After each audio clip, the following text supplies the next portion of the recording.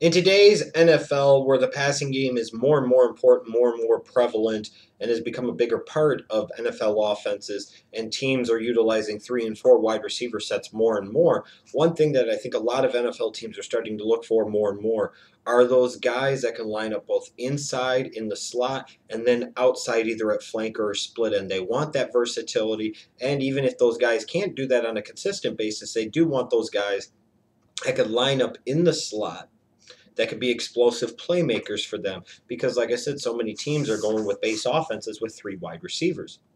And when I look at Paul Richardson from Colorado, he kind of fits into that mold to me. When I look at the strengths of his game, first and foremost is quickness and speed. He's got it, and he's got it in abundance. He might not have run the fastest 40, but when I look at his game film, I see a guy that can get open, a guy that can fly. He's also a guy to me that can line up both on the inside in the slot and he can line up outside at either flanker or split end. So he has a lot of positional versatility, which I think is very, very important. He showed an ability to me to be able to go over the middle and make some tough catches. He showed the ability to make those spectacular kind of athletic plays that you need out of a wide receiver from time to time. You could sit there and run all the great routes in the world, and you could sit there and do this and do that. But sometimes you just have to be able to go and make a play. And Paul Richardson showed that ability to me to go make those plays. Now, he ran a lot of quick screens, which you could say about most every wide receiver prospect. So he was one of those guys that I think will be underrated in terms of his ability to make plays in terms of run after the catch. I think his ability in that area is actually a little bit underrated. Again, a guy that demonstrated a solid ability to me, not a spectacular ability to run all the necessary routes, and a guy that showed me the ability to catch the ball and make plays and also be able to stretch opposing defenses vertically while having the positional versatility to be able to line up either outside or inside.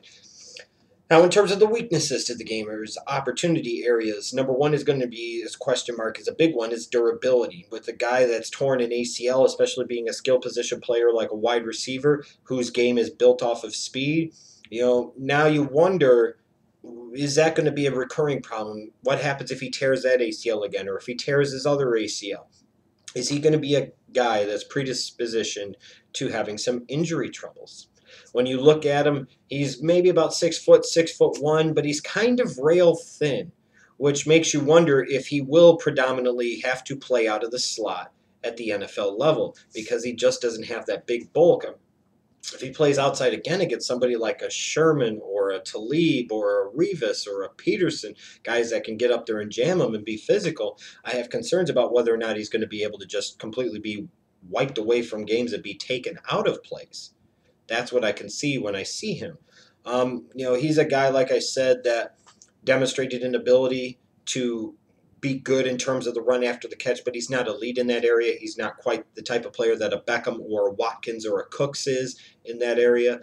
And, sometimes I saw him make some spectacular catches, and on the flip side, I saw him make some catches or make some drops where I was just like, ooh, what were you thinking? What were you doing? You weren't focusing on the task at hand, that's for damn sure.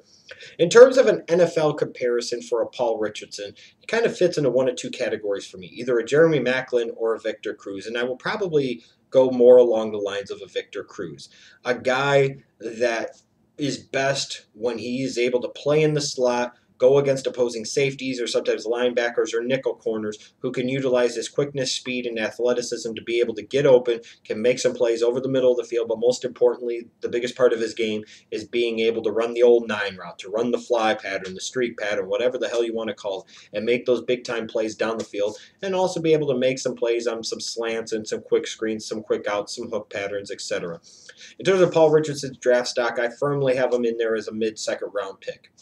That's where I think he is. I don't think he's an elite prospect in this wide receiver class, which isn't necessarily a knock, but I think he's better than some of the more well-known and well-respected draft prospects like a Kelvin Benjamin or a Jarvis Landry, what have you. I think he brings more to the table. He has more explosiveness in his game, and he's somebody to me that could be like a Jeremy Maclin in terms of some of the injury concerns, especially when it comes to the knees, especially with this kind of rail-thin physique.